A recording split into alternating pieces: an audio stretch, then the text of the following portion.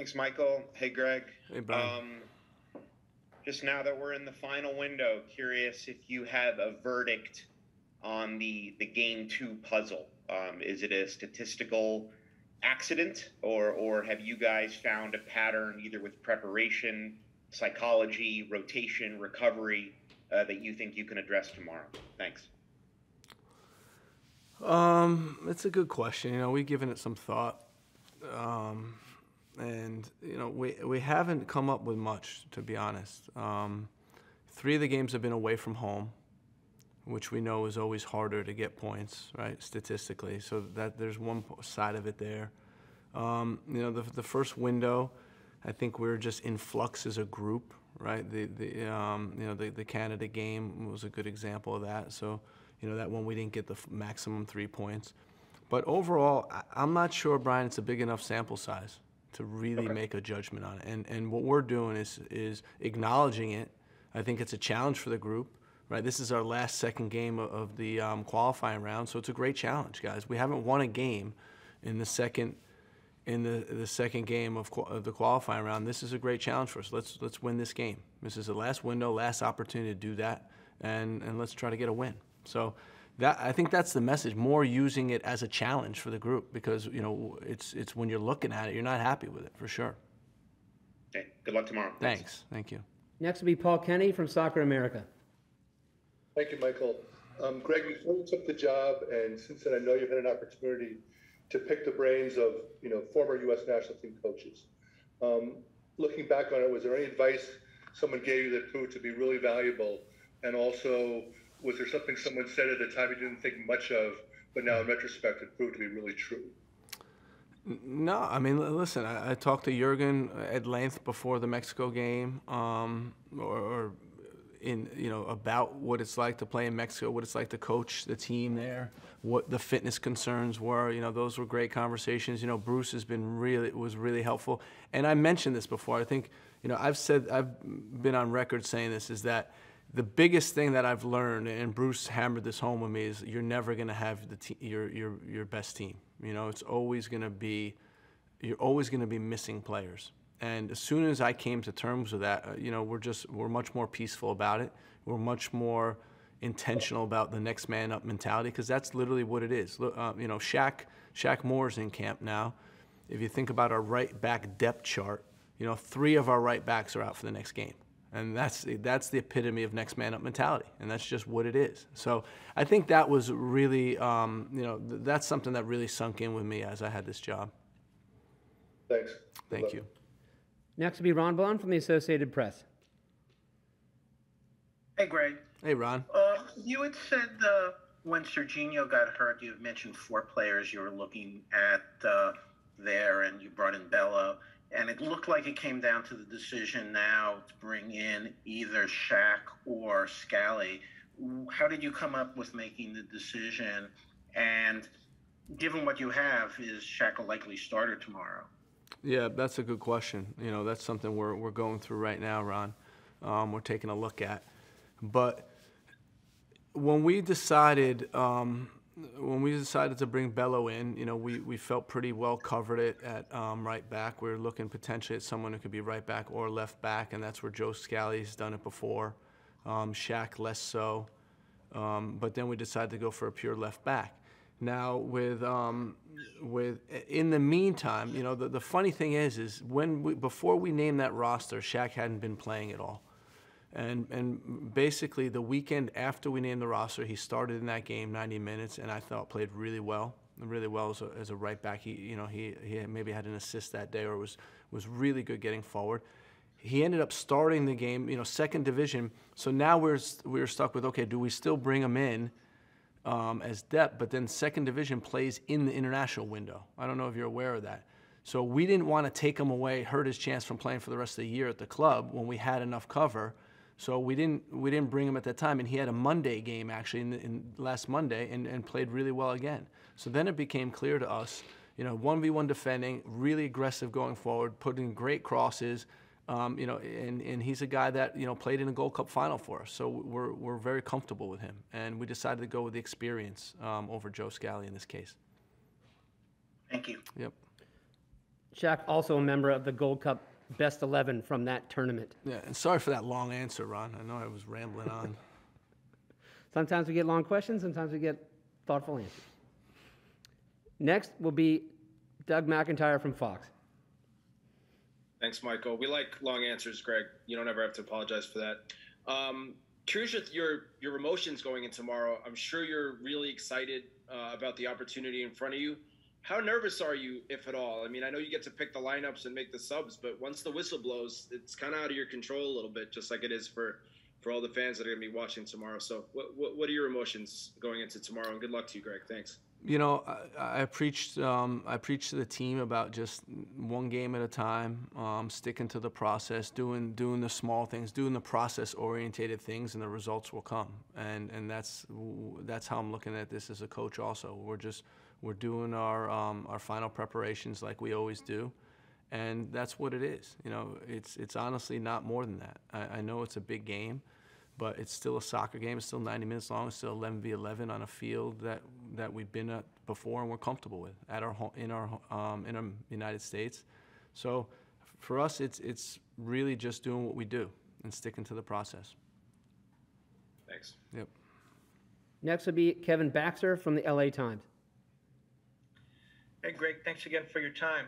Kind of following up on Doug's question and your question about the second game in the window, it does seem kind of weird that you have Panama in the penultimate game. You know, you're right there, close to qualifying. And then your final game is on the road. There just seems like a lot of weird similarities to last time, and we know what happened last time. How do you keep your guys focused on running through the finish line and not easing up this close to the end? Thanks and good luck tomorrow. Again, staying in the moment, staying present. You know, it's really important not to get ahead of ourselves. You know, we can only control what we can control, right? And that's what we're focused on. I mean, it's literally doing what we've been doing and preparing and doing the necessary things to play well, and that's it really. You know, I know there are similarities to last time, but you know we're looking forward. I don't think this is a group that looks back. We acknowledge what happened in the past. It's part of who we are as U.S. men's national team players and program. We acknowledge that, but we have to forge our own path, and tomorrow's a good time to do it. We'll go to Stephen Goff from the Washington Post. Hey, Greg. Hey, Stephen. Given that so many regulars are unavailable in this window, and obviously the yellow cards added to that, I was wondering if you could talk about how you went about building and nurturing depth, particularly over the last year with the tournaments, but over your tenure as well, leading you to this point this weekend where you need it.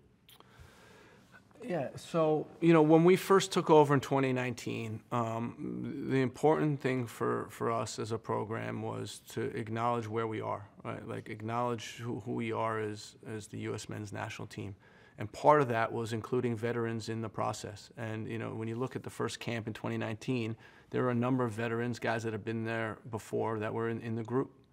And then, you know, we got the experience, we got the institutional knowledge from that group of players and slowly started integrating younger players. You know, we had the majority of our player pool now was too young in 2019, right, to even take part of it. So we had to be patient.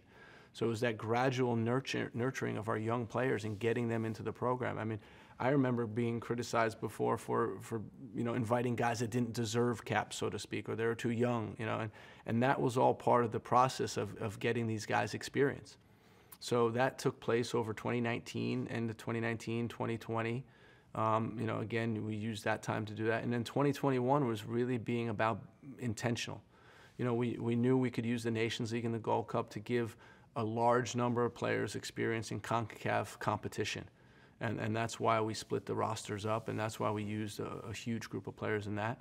And then finally, throughout qualifying, you know, I think being brave enough and believing in young guys enough to give them opportunities to get on the field and see what it's like to qualify. You know, when you think about George Bello or Gianluca Buzio or Gio or, you know, whoever it is, you know, we've used a really young player pool in qualifying. And that's helped us. I think it's given the players confidence, but it's also given the coaching staff confidence that we can call on a guy like Shaq in the last minute and be completely comfortable with how he's going to perform in a game. In this qualifying cycle, 38 players have earned at least one cap. That's tied for second most in U.S. history. 29 players making the World Cup qualifying debut, tied for first with the 1998 cycle. Next will be Grant Wall. Hey, Greg. I wanted to ask about the approach to the game tomorrow. Obviously, 3 points is far and away the biggest goal, but it is possible that goal difference could become a very big thing. How much are you keeping that in mind, and how would that potentially influence sort of your management of risk in going forward tomorrow?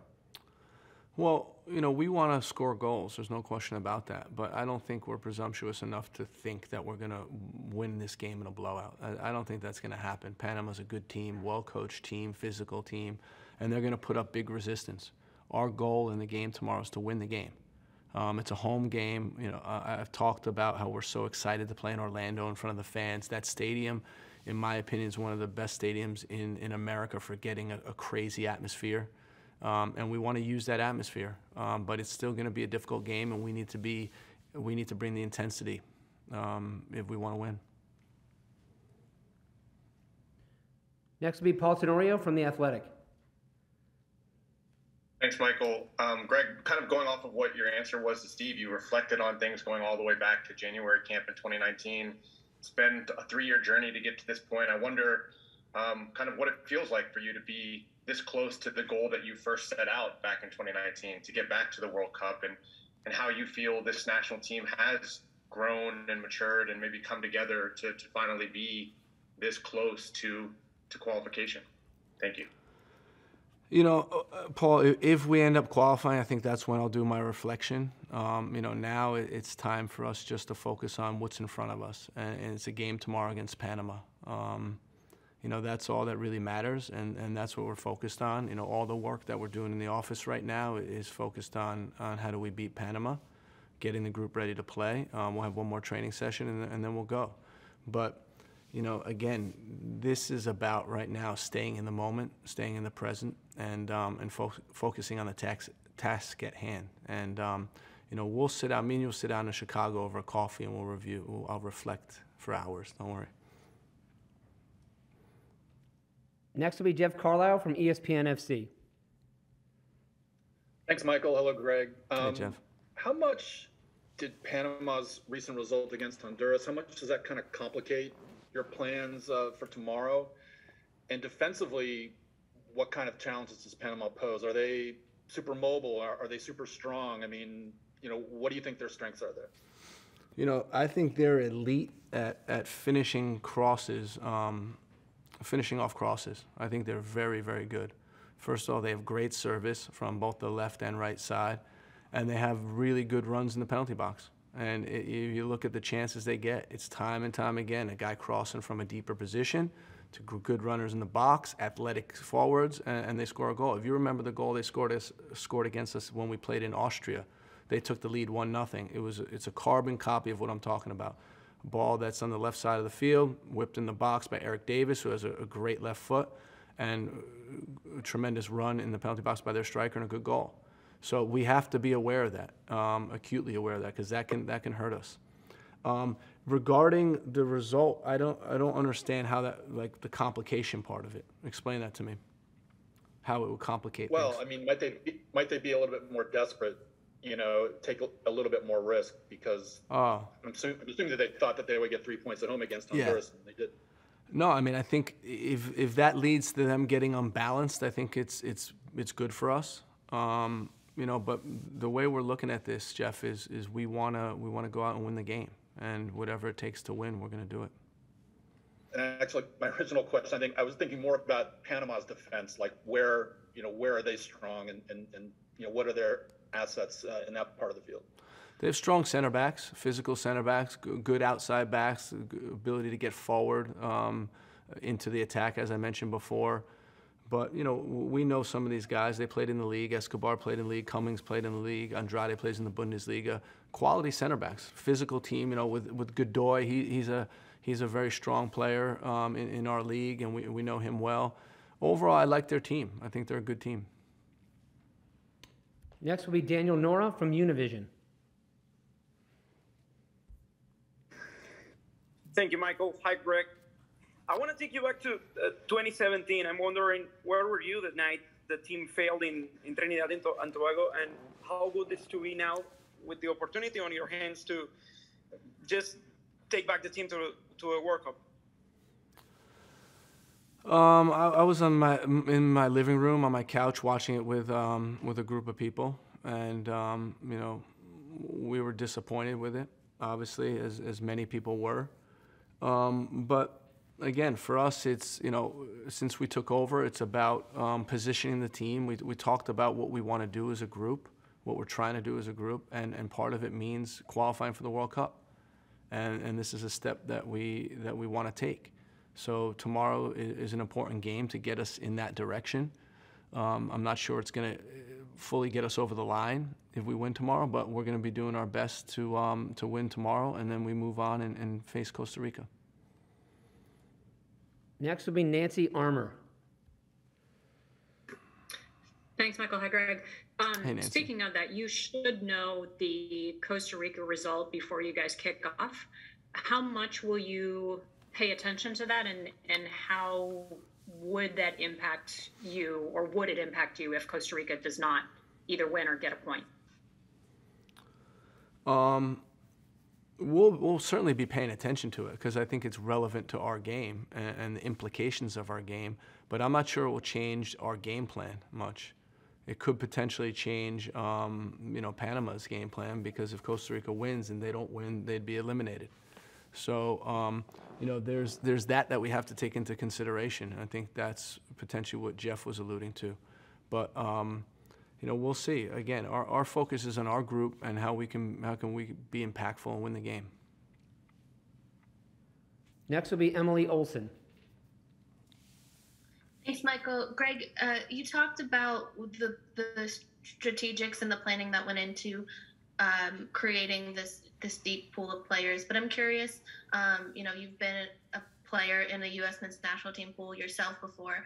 How much of this group and how successful they are in their next man up mentality, in the word brotherhood that always comes up, how instrumental has the group of players itself been in keeping the pool connected, and how would you describe the balance between what you do and what they've been able to do? It's a great group of guys. You know, I talk about, you know, our biggest stars are humble, great human beings, and that's a good starting point for a successful group.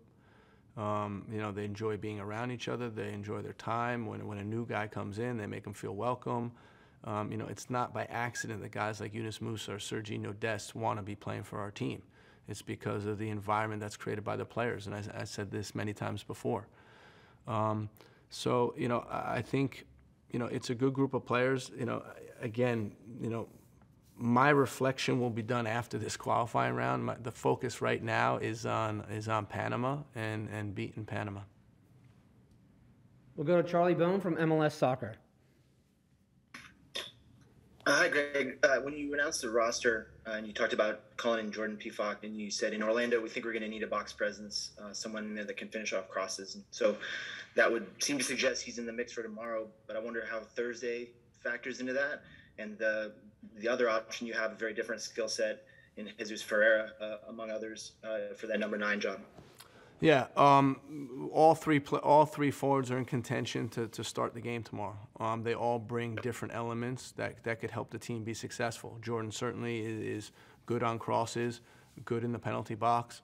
You know, it was a difficult night for him in Azteca. There's no question about that. But players bounce back. You know, Pepe, I think, you know, I talked after the game about his work rate. I thought it was outstanding. I thought his defensive pressure was very good. So, you know, overall, these guys all put themselves in contention to play again, and we'll have to make the decision tonight.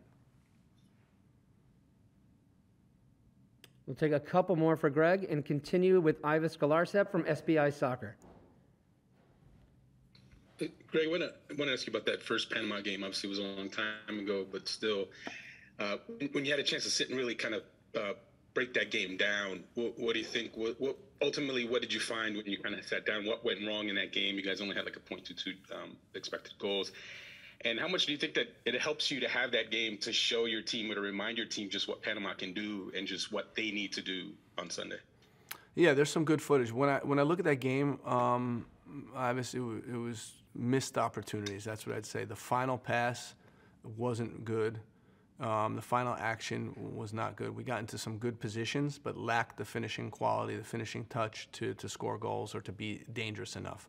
.22 was very low in terms of expected goals, and it wasn't a great day for us.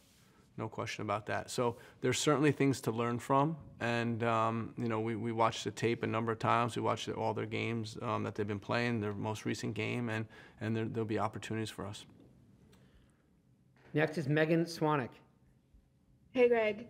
I'm wondering if there's anything you're going to be focusing on in training ahead of tomorrow's match, either with specific individuals or collectively as a team moving forward from the Mexico match that you think need to be improved upon?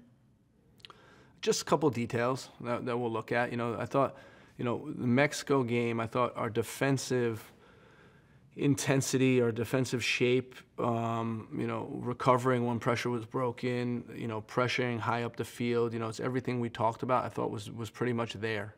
I thought we did a good job. There's some details that we need to iron out and give give him credit for making some changes that put us in some awkward positions. No question about it. Loading the front line, dropping players like Jimenez into the midfield to receive the ball. So that became an issue for us, and especially when you don't have the legs at altitude to cover the ground that we normally do. It was challenging at times, but we looked at that. We made some adjustments at halftime. We looked at the video after the game, and some things will apply to the Panama game. But for us, it's just about focusing on what we do, fine-tuning some details and going. There's not much you can change when the guys are still in a regeneration phase. We can't have a full session today. It's going to be an extremely light session. Just focus on small things.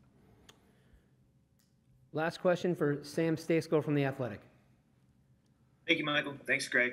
You mentioned the regeneration phase. How have the guys been recovering so far? Is there anything different that you guys did considering the altitude and how taxing it was on Thursday? And then you mentioned before camp started that you thought it would be possible, or you were considering playing Gio in a central role. Do you think is that something that's on the table for tomorrow night? Potentially, we talked about it. It could happen. Again, we gotta look at where he is physically, and if he's ready to play or not. That's a concern of ours. I thought he had a good impact coming in the game the other night. So we'll see. But in terms of the group, the spirits are high. They've been doing regen yesterday. We got some stuff over at the hotel that they're doing today in preparation for the training session. So we'll be ready. Yeah. I'm surprised you didn't ask me about the Tar Heels, Sam. No one asked me about the Tar Heels. Bonus question, Sam? I didn't get to watch it. No? So, yeah. Huh? Please go ahead. Talk about the Tar Heels. Oh, no one likes the Tar Heels now. Come on, guys. This is a run, man. We're making a run. We got to get on board here, right? We take down St. Peter's, and then we go from here. Hubert's doing a great job, man. We got to give him the respect.